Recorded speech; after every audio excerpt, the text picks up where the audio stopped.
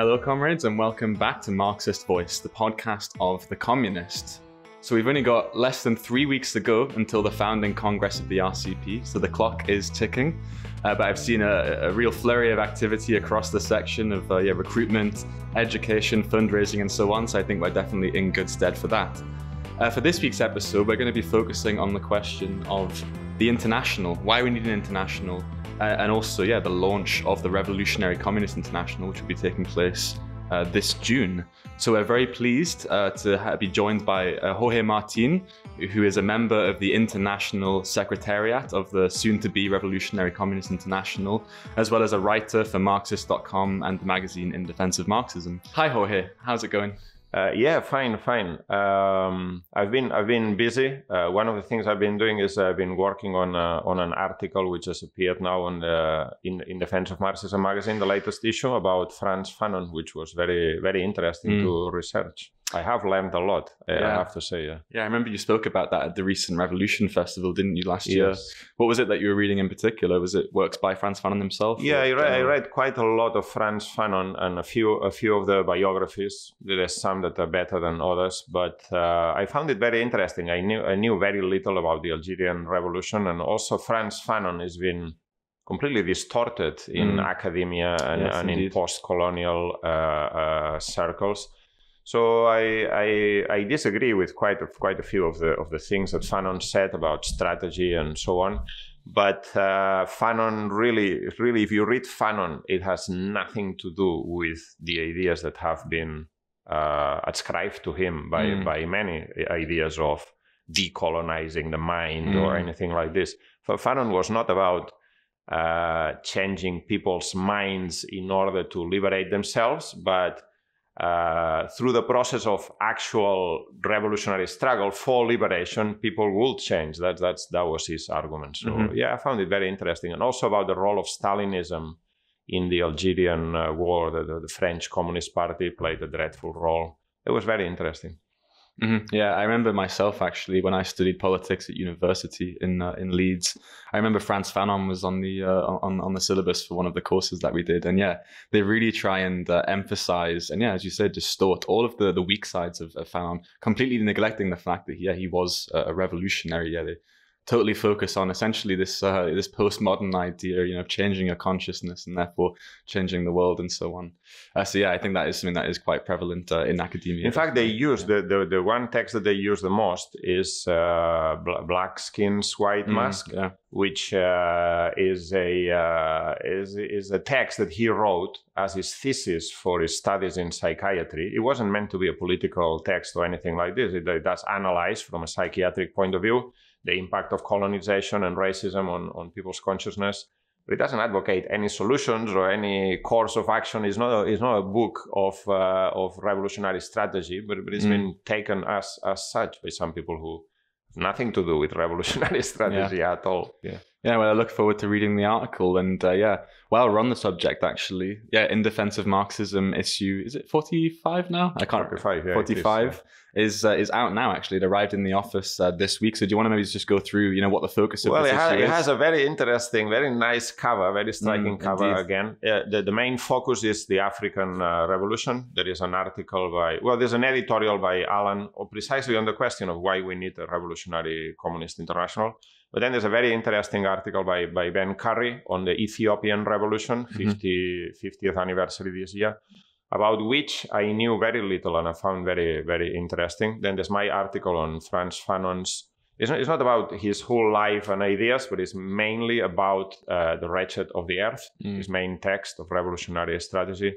Then there is a text by Jules Legendre, a comrade from France, about the crimes of French imperialism in Cameroon, which I also found very interesting. I knew very little about it. And this, while the Algerian war is more well known in France and elsewhere, but the struggle for independence of Cameroon and the crimes of French imperialism in Cameroon are not very well known. I found it very interesting. And there's a couple of reprints from Trotsky and Lenin. Lenin's thesis on the colonial question for the Communist International, the Second Congress, which is very interesting.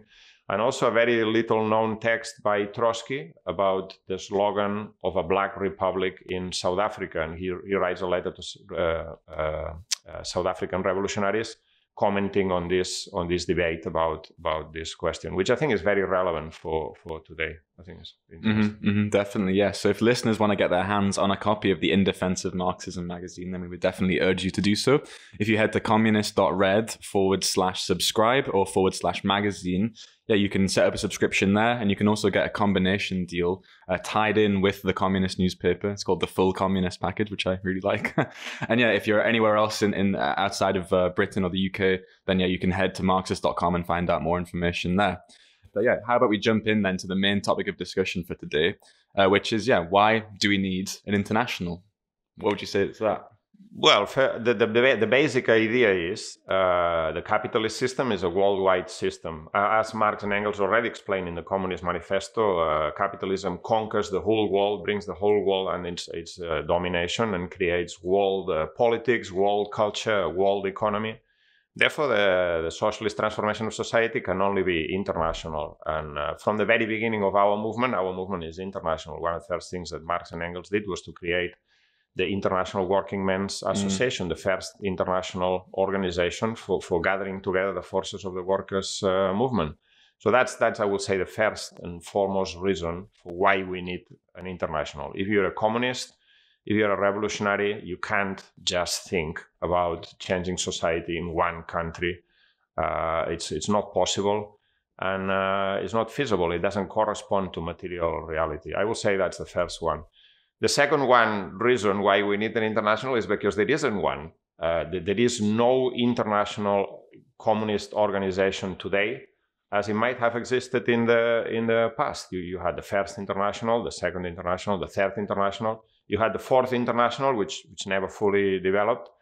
But at most times in history, you had one, or perhaps even two. You had a communist international. At the same time, you had a reformist international.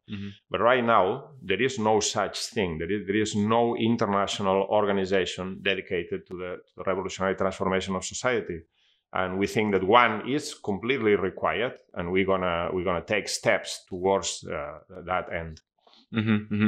And yeah, we recently had an episode on our podcast, borrowed from The Spectre of Communism, where Fred Weston gave a really, really good detailed history, actually, of the International from Marx to Lenin, looking at the lessons of the Communist International as well. I really like that episode. So yeah, if comrades want to check that out, head to the previous episode and give it a listen. But yeah, we've been organized as the International Marxist Tendency now since, 1992, I believe. Is that right? Yes. Yeah. Why are we launching? Although the original name of the international was the Committee for a Marxist International, we changed to International Marxist Tendency, but I can't remember the year, in the late mid-1990s, perhaps, something like that. I didn't know that. You learn something new every day. Yeah. But why is it that we've decided to launch the Revolutionary Communist International now in 2024? What's different? we think that the step forward is required. You see, at the time of the 2008 crisis, which was a turning point for world capitalism, there was a massive revulsion against the austerity measures that followed. The banks had been bailed out, state money had been used to save the capitalist economy, and now working people were being made to pay. And there were big movements everywhere. You had the 15M Indignados movement in Spain, the Syntagma Square occupation in Greece. And out of these massive movements, big anti-austerity demonstrations in Britain, and out of these movements, the Arab Spring, which was also part of the same process. But out of these whole movements, the political expression that came out of that was a whole number of new political formations that were claiming to be anti-austerity. They were in a confused way articulating this anti-capitalist feeling. Podemos in Spain, Syriza in Greece, Corbyn here in Britain, and Sanders in the United States, Mélenchon in France. But the problem with these formations that became very popular and hundreds of thousands of people joined these movements is that they spoke in very radical terms, opposition to everything that's existing and so on. But deep down, the program was not really a program to overthrow capitalism. It was a program to introduce a series of reforms and measures within the limits of capitalism, like tax the rich, spend more in healthcare and education, without realizing that within the limits of capitalism, most of these reforms were impossible to carry out. So therefore, as a consequence, most of these movements ended up betraying the aspirations of the people who supported them. The most striking case was Syriza in Greece, came to power in January, February 2015. And in 6 months, on the basis of anti-austerity program, rejection of the memorandum of the Troika, Troika being the European Union, the IMF, and the European Central Bank, and which had imposed these limits to spending, fiscal austerity, and so on. So they came to power on the basis of that program, rejection of austerity. In 6 months' time, they completely capitulated and started implementing this program, despite the fact that the majority of the Greek people had voted against the memorandum in a national referendum. So basically, what we see is the limits of reformism. Reformism in the epoch of capitalist crisis is reformism without reforms, or rather reformism with counter-reforms. Throughout that period of time, the IMT, the International Marxist Tendency, was part of these movements. Part of these movements because we wanted to connect with hundreds of thousands of people who started in the process of rejecting capitalism, always maintaining our criticism. We never abandoned our program. We warned from the beginning that yes, we are against austerity, but in order to really overcome, austerity does come from the crisis of capitalism. It's not the whim of this or that other politician that wants to introduce cuts, but this is inherent in the crisis of capitalism. And therefore, the solution is to overthrow capitalism. We always proposed and put forward a communist point of view, a revolutionary point of view. But now all these movements have collapsed and they have betrayed because of their own weakness, or rather the weakness of their leaders and the ideas that were at the leadership of these movements. And there's a new generation of people who have lived through this period. I mean, 2008 is now what? My maths is 14. Well, no, not 14. Is it 16 years ago? Yeah, 16 years ago. Anyone who is now, say, 25, under 25 or under 30, like me, for example, like yourself, I was not 8 years old myself, when it happened, yeah. have lived all their lives in this particular period of capitalism, crisis, war, imperialism. The impact of the COVID pandemic, which revealed the inability of capitalism to deal with serious health emergency problem. And they have also lived through the experience of this previous wave of struggle and politicization.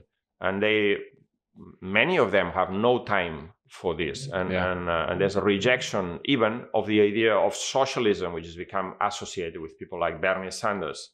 And people like that, who in the end capitulated and supported Clinton, supported the capitalist Democratic Party. In effect, they support Biden and so on.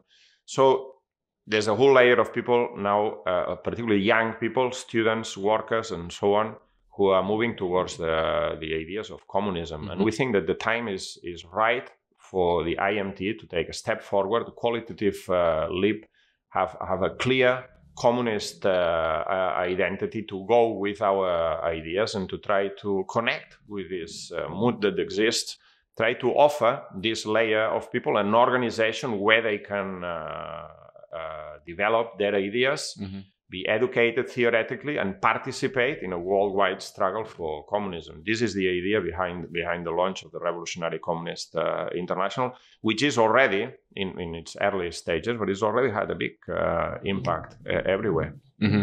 And this process of relaunching the organization isn't just taking place like on an international scale; it's also taking place within each of the individual national sections of the RCI.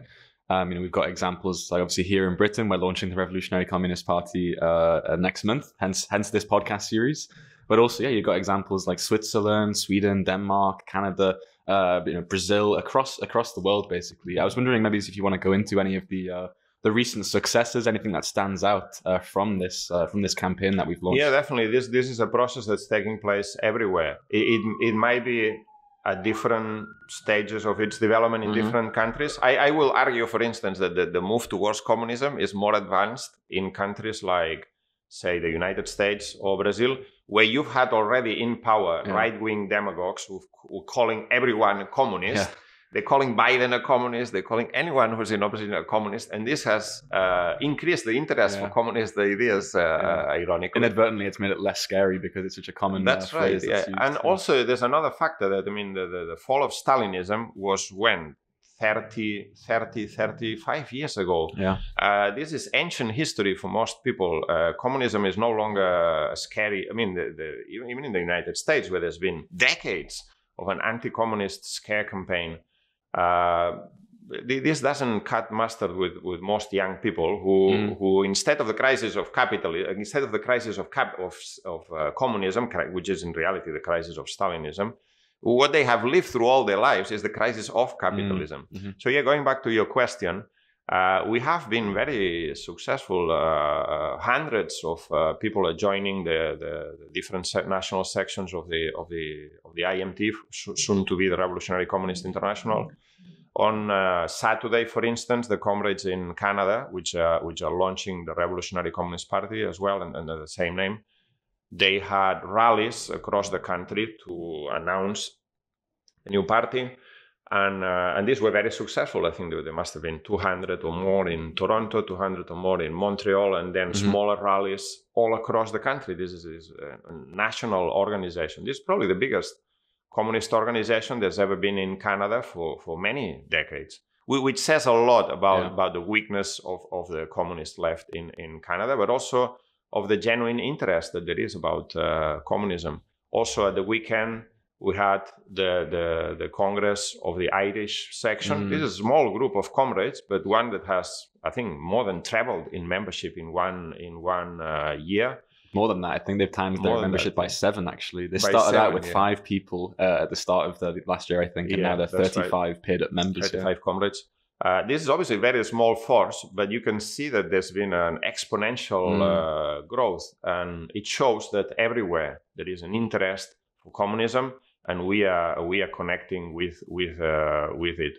Also, at the weekend, the U.S. comrades had the launch of their new paper, which is called The Communist, as in Britain, and they marked that with big rallies in some places, in Seattle, in Philadelphia, in Minneapolis, in New York, big public meetings, then big rallies, and then big paper sales. Hundreds of papers were sold in Seattle alone, I think, and yeah, I find it very interesting for anyone who's a communist. The growth of a communist organization in the United States is particularly interesting. You get this idea of sometimes in the left that the United States is one reactionary, pro-imperialist bloc. And it's not. Things are changing in the United States as well. And amongst many young people, not only students, but also young workers. We have comrades who work at UPS, we have building workers, auto workers, and so on, that are becoming interested in the idea of communism, most definitely. And the general mood in the United States is one where people say that no one thinks that the system is working. People might have different ideas about what to do about it, but no one thinks that the system is working, and a sizable minority thinks that the solution is an overhaul of the whole system and the struggle for communism. And yes, in this context, we are having a successful campaign. This campaign, the Are You a Communist campaign, of asking people directly, if you are a communist, you need to get organized. It's been going on now for a year or just over a year. I think it started in April last year. Started in Britain and then it spread internationally, but everywhere, as you say, in Sweden, in Denmark, in Switzerland, most unlikely place of all, in Brazil, everywhere is having a big impact. And I would say people are flocking to our ranks. We have to have a sense of proportion. We're still a small organization, but I'd say that the growth that the IMT has had in the last 1 year is very significant. It's the fastest rate of growth that we've ever had, really. Yeah, well, the future definitely bodes well, I think, in that regard. And yeah, just to bring it back to the Irish Congress, I was speaking to a comrade who was actually a visitor to the Congress, and he said the excitement, the determination was really palpable in the room. Like all of the comrades feel like they are part. They feel responsible for carrying these tasks out. They discuss the political documents, the political perspectives, the organizational tasks, and so on. And yeah, I think the goals that they set for themselves were incredibly audacious. They've set themselves the target, I think, of having 100 comrades in the Irish in on the island of Ireland, both in the north and the south, by their next Congress at the same time next year, and also to fund their first ever full-time revolutionary, which I think would be a huge step for them. And it's basically come out of nowhere. As I said, five comrades at the start of last year. Look at what can be achieved on the basis of audacity, of a strong understanding of the ideas of Marxism, and so on. So yeah, if comrades want to read more about that, I'm sure there'll be a report online fairly soon. I will echo your point that audacity and boldness is extremely important, and with that you can build because these people are out there. There are people who already consider themselves communists in one way or another.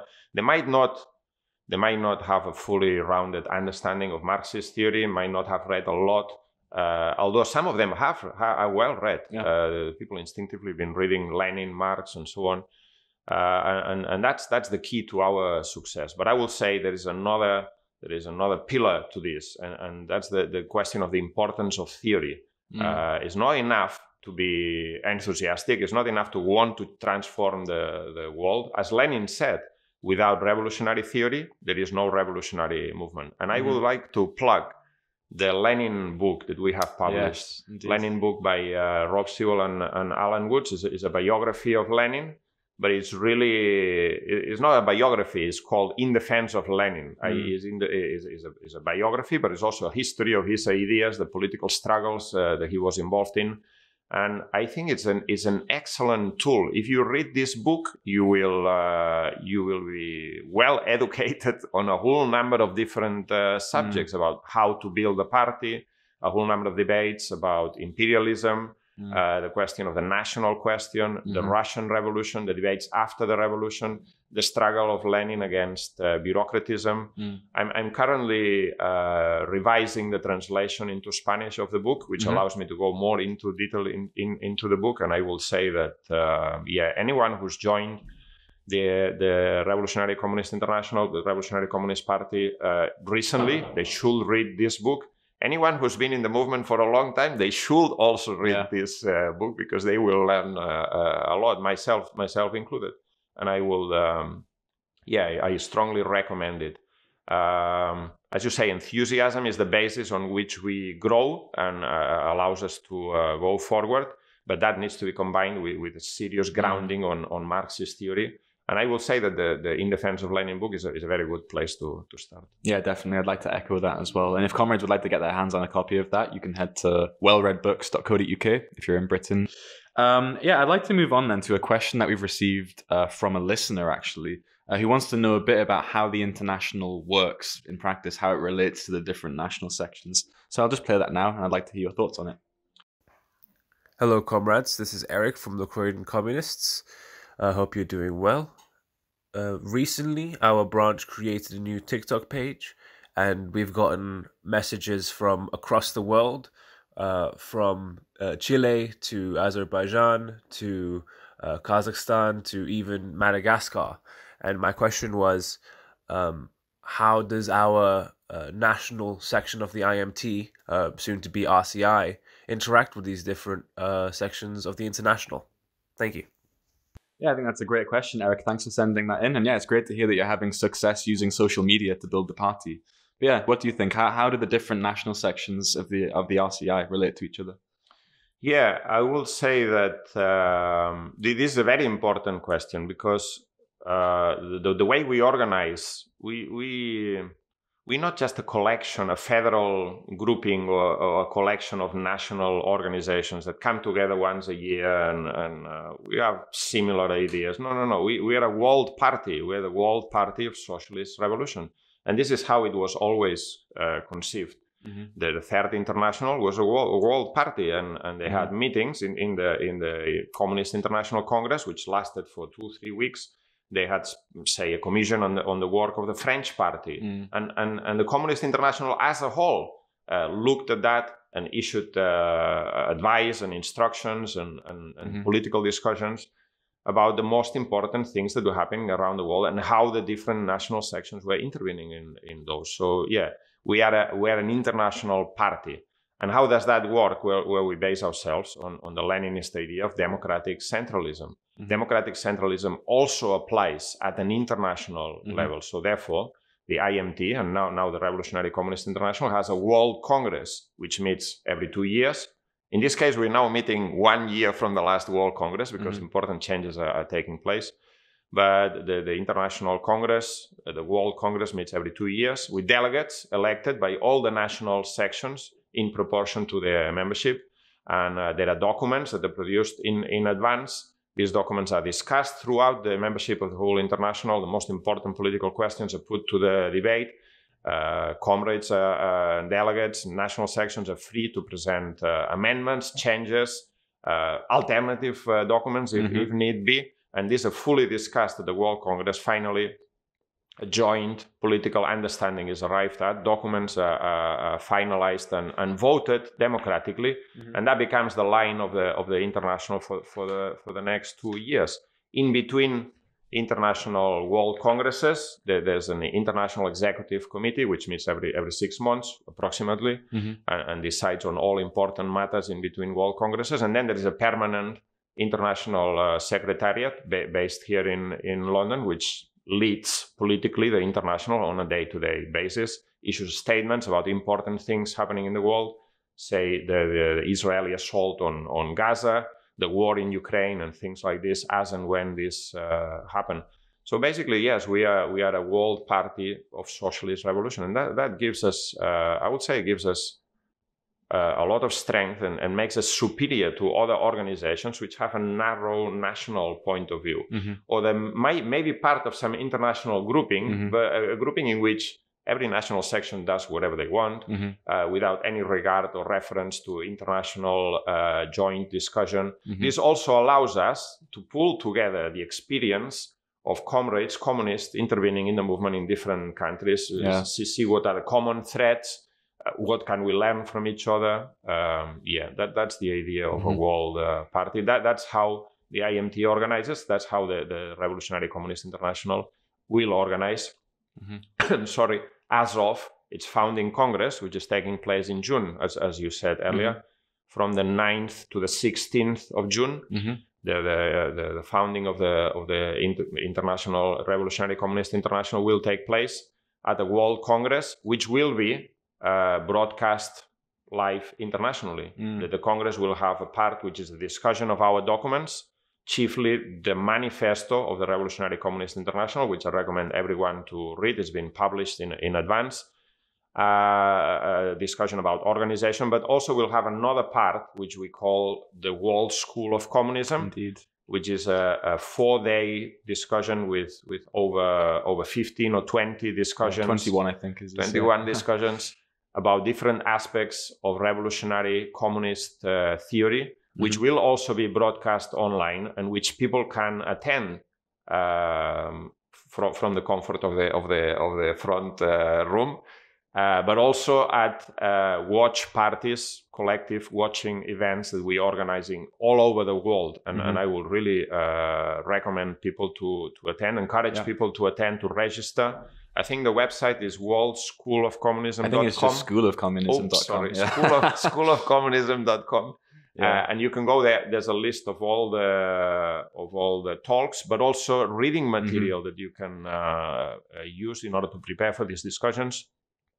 And there's the dates, there's all the details are in there. It will also be translated into a whole number of different languages. So it will be a really exciting, wholly international event in its character. Yeah, the array of talks does look very interesting. And I see you've got things covering philosophy, dialectics, materialism, economics, the Russian Revolution and why it degenerated into Stalinism, various talks about history, oppression, the national question, strategy and tactics, war and imperialism, the state. Yeah. The list goes on. I think it's going to be a really fantastic event. Many of these things have an historical character. For instance, the discussion on war and imperialism is based on Lenin's writings during the First World War, but they also have an implication for today. The position that one takes in relation to the war in Ukraine, the position one takes in relation to the Middle East, and so on. This is informed.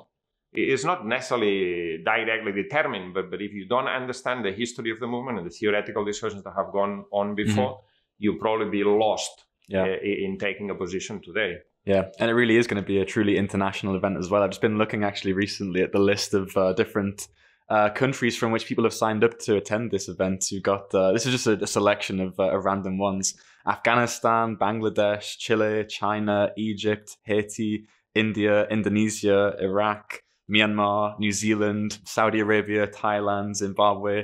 The list goes on. We're going to have people from literally every single continent there. So yeah, I'm really looking forward to it. And yeah, once again, schoolofcommunism.com if you want to sign up. But yeah, I want to move on to another question, perhaps our last question maybe of the day. So yeah, you mentioned that we have an international center. That's what you work for. Maybe our listeners would like to know, what is it the international center does? What do they produce? What do they do in their day-to-day work? Yeah, what's that look like? Yeah, obviously the Revolutionary Communist International, the IMT up until now, is quite a large organization with sections in how many sections do we have? More than 30. Lost count. More than 30. We have more than 30 countries where there are formal sections already, but we have work in over 60 countries around the world at different levels of development. And so obviously there's a whole number of logistic and technical aspects of this, like the organizing of world events, the organizing of international meetings, the coordination of the work of all the sections. But first and foremost, our work is political, the development of political analysis, political ideas, and political education, which is the basis of the existence of the Revolutionary Communist International, really. And so we produce, the International Center is in charge of the production of the books. Well-Read is becoming the foremost publisher of Marxist literature, not only our own material, but also the classics of Marxism, which is no longer published by anybody else, really. The publication of the magazine, the theoretical magazine, which comes out quarterly, In Defense of Marxism, which is also published in a whole host of different languages, French, German, Spanish, Portuguese, Urdu in Pakistan, Russian, and a whole number of Italian, a whole number of other languages translated into. The publication of the daily website of the International, Marxist.com, which is a varied collection of historical reprints, but mostly political analysis of what's happening today. In-depth political analysis of, say, the recent elections in Turkey, the development of the war in Ukraine, the massacre in Gaza, from a communist point of view, giving not only analysis, but also answers and slogans that are appropriate for the agitation in relation to these questions. This is really the main work of the international center of the IMT, soon to be Revolutionary Communist International.